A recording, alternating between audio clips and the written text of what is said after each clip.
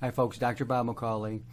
Why you need DHA, essential fatty acid, in your diet on a regular basis, and why it really needs to come from a vegan source.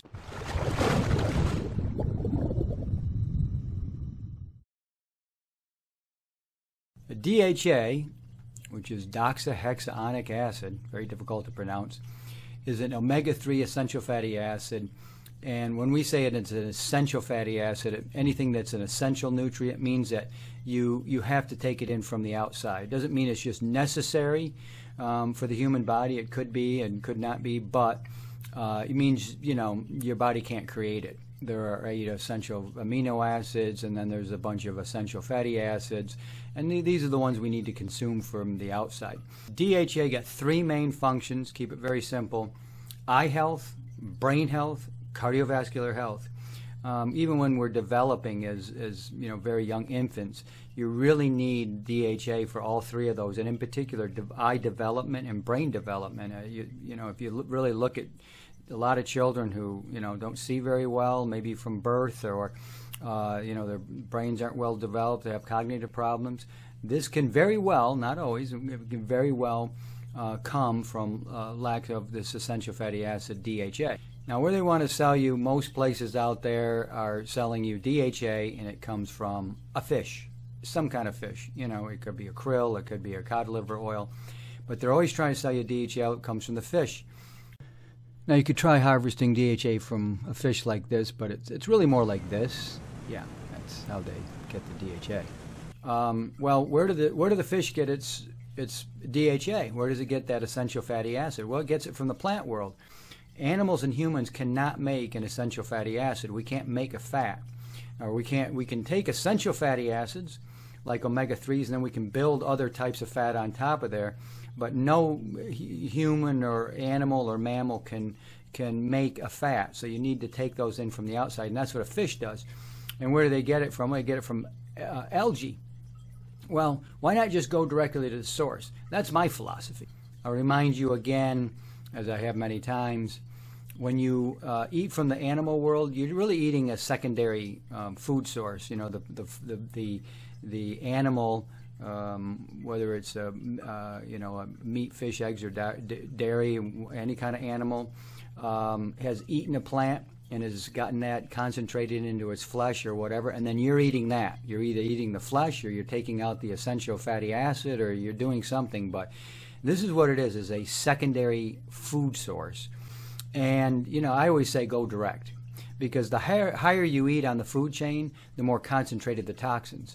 So you're going to find a much less toxic source of food the lower you go down on the chain. And that's where, what's the lowest thing on the chain? Well, the lowest thing on the chain is algae.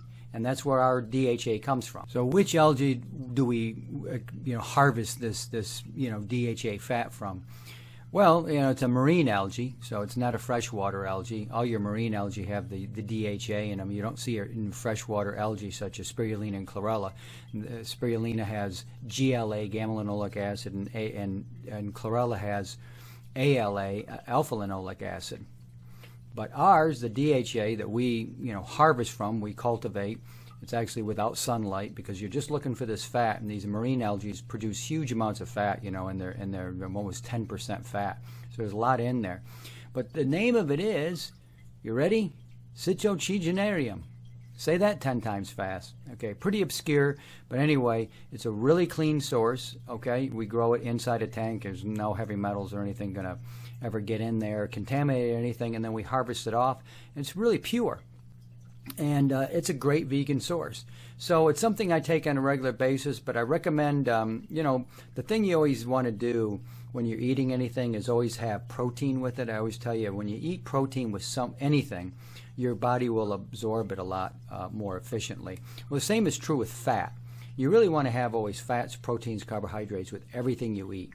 And when you do that, you'll get this nice balance of nutrients, and your body will take in everything very efficiently. For instance, there's another algae out there called astaxanthin. I've mentioned this a few times. I take astaxanthin every single day. This is an amazing algae. It actually comes from an algae called Haematococcus. Aren't these names fun? So it's Haematococcus, and then you harvest off this this astaxanthin once you put it under really stressful conditions. So pretty difficult to produce astaxanthin. It's amazing we've got it, and I never miss it. I take it every single day. But anyway, when you take something like DHA, an essential fatty acid like that, it's best to take it with a little bit of protein. So I would take some with spirulina and chlorella. So don't just take the DHA by itself. Take it with a little spirulina and chlorella. Take it with some other kind of food, some other kind of protein source. I hope it's vegan. If it's not, well, okay, it's not. It doesn't have to be, but you're going to absorb it a lot better. So DHA, an amazing essential fatty acid, and something that should be on your diet on a regular basis because, again, folks, it's essential. And what does that mean? Well, it means we have to get it from the outside, and you don't need to go to a secondary food source like a fish and take it from there.